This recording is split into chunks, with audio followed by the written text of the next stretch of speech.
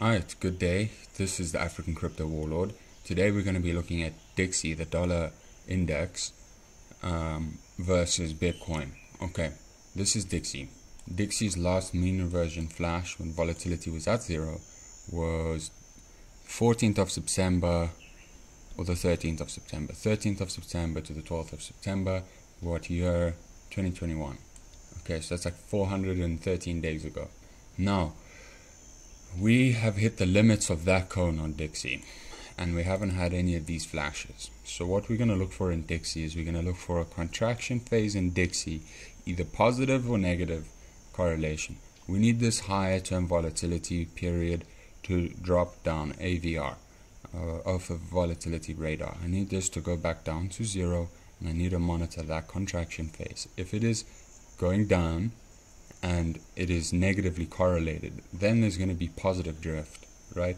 Which means that when this thing gets to zero, there's going to be a new cone mean higher than $92, or whatever it is here, 92.63, which allows for a print in a cone somewhere here, or to be up here, or wherever it falls to, or wherever it pumps to. There's going to be a new flash, which means that this is a bottom of a market from complete previous data, but what they will do then is fight over the new mean. So they're looking to set a new mean so that DXY doesn't drop down to $92. And how they do that is once this thing hits zero and all these guys flash green in a row. Okay, so now what's happening here with DXY? Yes, we can see that DXY is falling, or it's looking very toppy, but what caught my eye is if I drop in on the 15 minute, right, here's a 24-hour cone for Bitcoin, just to give you a comparison. It's only a couple days old, really, printed. Alright, so just off of that shit, I can see if we close below $20,000, 420, just say, if we close 2420, then you're going to look for mean reversion down to 19.125. So you know what 19.125 has been in the book for quite a while, and it was tagged here. Okay, so here's the catch-22. We're going to put our PB cone on our 15 minute, and we're going to go looking for our monthly mean prints. Okay, so this is DXY. Let me drag DXY over on the 15 minute. Let me make a big screen. Now we're going to go look for our new monthly mean prints. Alright, so this is DXY. DXY's new monthly mean is at 11.687. This is its weekly mean. This is its daily mean. So this is the one that I opened up today at, or opened up here, came, retrieved daily mean, fell through, hit weekly mean.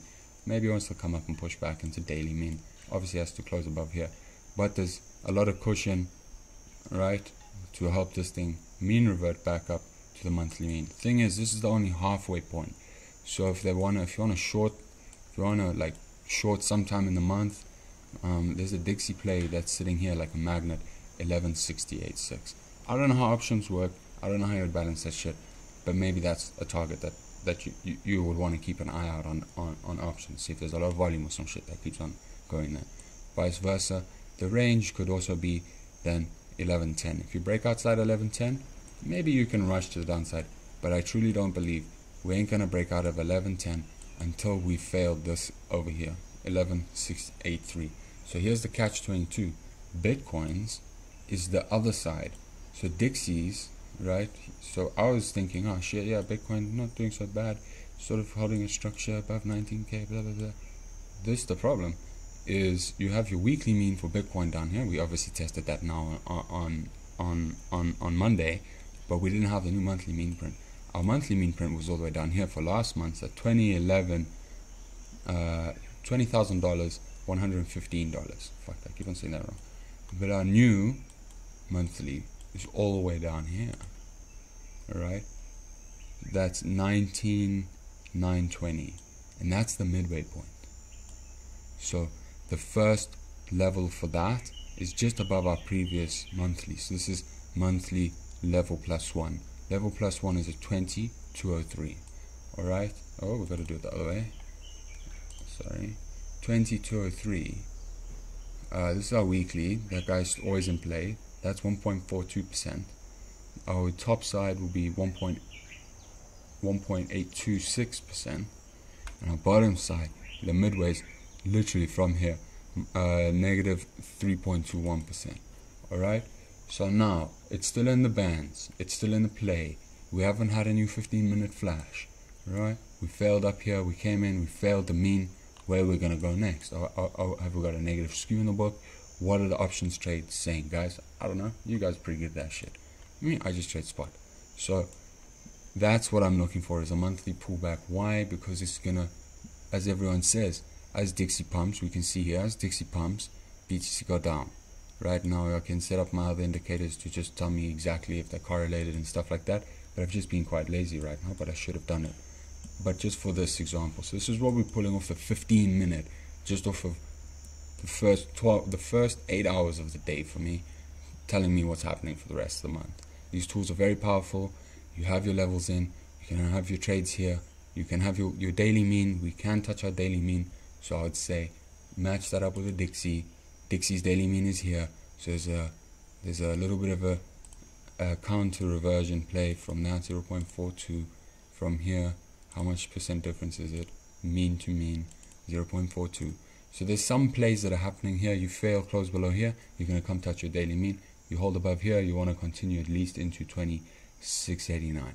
So I hope this is helpful for just a monthly perspective.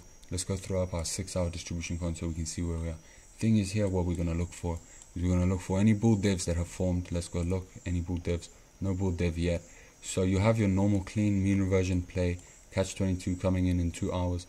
You'll have this mean reversion play be true if you hold above this mean to 20,572. You close above there, you can maybe look for continuation to 26.99. Not looking so healthy considering right now we've had that scalp down. We had a blue flash over here down on the bottom perfectly. Returns are starting to go flat. So the contraction phase in volatility, which is what I like to look for in shorts, is this gonna go column and line gonna go green. Then this is gonna go stay positive, and then that shit will really start to kick in if you keep it below where the next orange line prints. That'll come up, be the top, then you can scalp into whatever it is down here. 20 grand on the money. 20 grand on the money to the downside. Of if you start closing above 20 here, 20, we'll do it for the new print, the same place that we'll take the short. So around about $20,670 to $20,680 is going to be the new line. If you close above that new line, then with this candle coming through, you can have some mean reversion. But only if you close above that line will DLP will allow the initial trade to even have the target of looking for 22,166 from here, right? And that's just on the 6 hour. Obviously, it's going to take a lot of time. DLP has had a lot of green, hasn't had some red for some time. So this is it, trying to see if it wants to go red, right? Limits to this shit, you'll maybe get your first trigger over here at 20 grand, $24. I hope that was helpful. And yeah, as we can see, Dixie go up for a current moment, and BTC is now correlated with it. So be wary. You gotta wait for this to fall over. This is BTC just taking its last legs. Oh, we don't have this on. There we go. So let's go look at our 15-minute, just for, here you go, that's cool. Mean reversion play, super scalper came through. You sort of want to keep it just below, not too far away from the mean, or just on the mean. Then you'll get this and DLP through. Let's see if we've got some expansion. Oh, come on, baby, why you do this to me? Contraction is still getting fought over. Contraction, positive drift, that's going to keep it down. That denies that.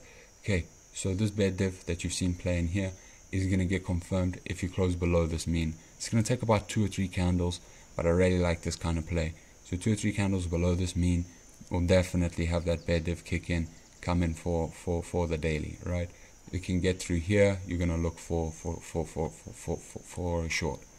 Okay, so we can monitor this if we want. DLP going here. I shouldn't be making prediction like this on time frame like that. I should be doing it on 1 minute. Ooh, yeah. 21 day, I'll quickly get back to that. Sorry, shit.